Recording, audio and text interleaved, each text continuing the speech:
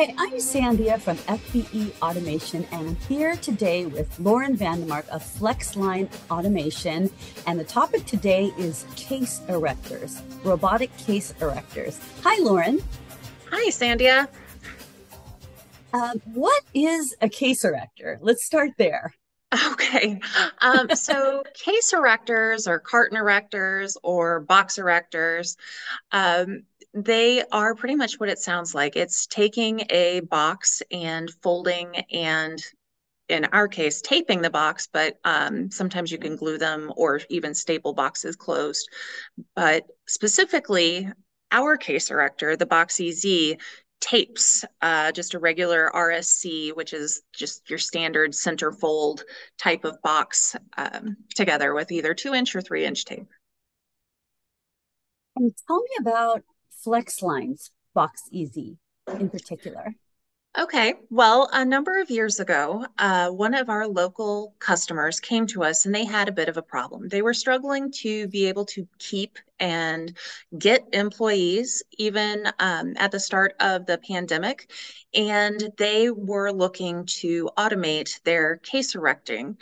And they didn't have the floor space for a traditional case erector because I don't know if you know this or not, but traditional case erectors are really, really big. And they generally are dedicated to doing only one size of box unless you do a lot of changeover. And that changeover can be kind of a pain. You have to go in and move a bunch of dies around and things like that. So they came to us and they asked us if we could come up with a solution. And our solution for them was to use a collaborative robot to erect 4 different sizes of boxes and be able to put those into a gravity conveyor queue for a pack out station so that they could move the employees that they had been having over there trying to erect boxes and the pack boxes to other more value added tasks. That is so interesting, and I've seen it work. It's really amazing. So the benefits are relatively clear. I mean, you reach for a box, and there it is. It's assembled, put together, taped, and ready to pack. So basically, precision and reliability with zero labor cost. But Well, what are the operating costs? Since we use a collaborative robot, that's actually just like 120 in and an airline drop.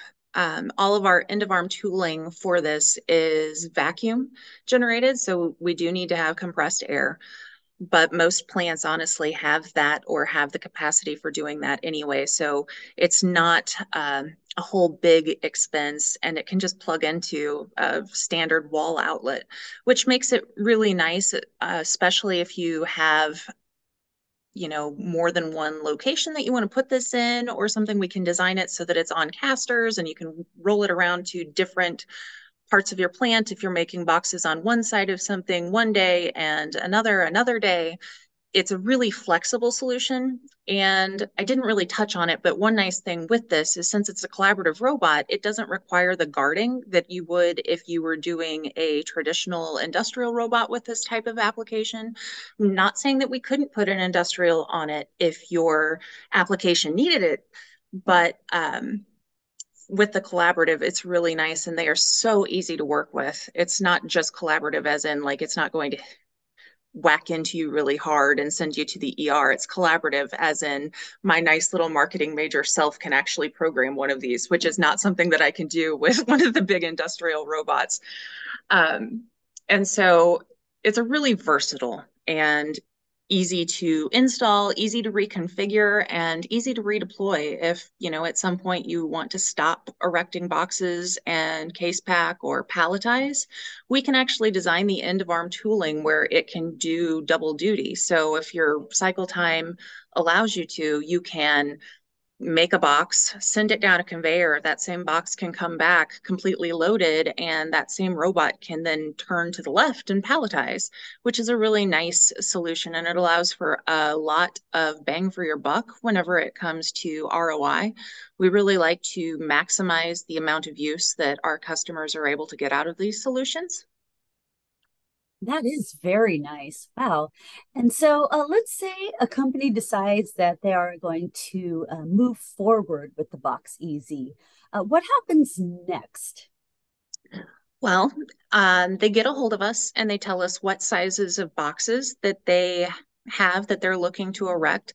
Generally, with a 10E, which is the standard robot that we've wound up using on these from Universal, we can do up to about a 24-inch long box, and we can generally get 4 to 6 magazines in that space. So a customer could have 4 dedicated box magazines for 4 different sizes of boxes that they had without us having to add in like a seventh axis slide or something to have access to more box magazines. So the starting point is we need to know box sizes. The other limiting factor with this is we are going to need to know the cycle time, the number of boxes that they're going to need per minute, because obviously, as that robot has to reach out and pick different box sizes, that's going to slow it down if it has to pick over here and then erect over here, as opposed to if it just has like a dedicated magazine for one box size, or you're doing a batch process where you're making a whole bunch of one size of box and then switching the magazine over and changing the program on the robot to erect a different size box, which is another thing that we can look at doing. So basically, you've accounted for every different instance and you just ask the right questions. And it sounds like you give a lot of assistance in terms of getting the company set up with the BoxEZ. Yes, absolutely. I mean, we don't want to come into a plant and have the facility or the employees unhappy with this. I mean, automation is here to make all of our lives easier, not to take someone's job. It's, here to allow that guy to not have to stand there and make boxes all day. Because who wants to make boxes all day? I mean, I go out and pack things every so often, and I have a heck of a time with that tape gun. Like, I need like 3 more arms to be able to get some of those boxes together, right? And so this is going to make everyone's life better. And part of that is, the on-site training and the ease of programming. And we include training along with all of our installations so that once it gets to a plant, um, we get all of the guys there, the maintenance guys, the plant engineers, everybody on board with knowing what they're going to get and how to touch it up if something happens and they switch box sizes on us or something and they need to tweak the program. We make sure that all of the customers know how to do that. And then even if something happens and say the customer is like, oh my God, I don't know what I'm doing, I'm completely panicking, I've got no idea, we actually, give everyone our cell phone number and everything so that we can be called 24/7, and we will be there, just a phone call, a video chat, or even a plane ride away. So we really try to have the same level of after sales support with the robotic applications that we've always provided to our customers with our conveyor solutions. Sounds like it. Lauren, I want to thank you very much for being here with me today and explaining all of that. Absolutely. Thank you so much for having me. Bye bye.